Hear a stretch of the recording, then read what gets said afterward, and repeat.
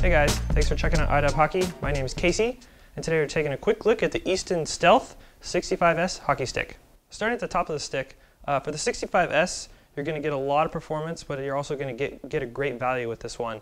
As far as the shaft construction goes, they're offering a Kevlar carbon weave. It's not going to be as nice a Kevlar wrap as, say, the RS or the upper Stealth sticks, but it's still going to offer a lot of great performance and durability.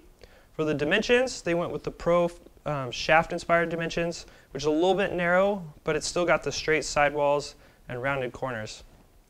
Moving down the shaft, down at the bottom, it's going to have the ultra-thin taper system, similar to what you would find on the S19 and also the RS stick. Now this is going to be great for those quick wrist shots, quick snapshots. Moving down to the blade, Easton went with their multi-rib construction, which is going to make it nice and stiff and rigid, but still going to be nice and responsive and have a lot of great puck feel.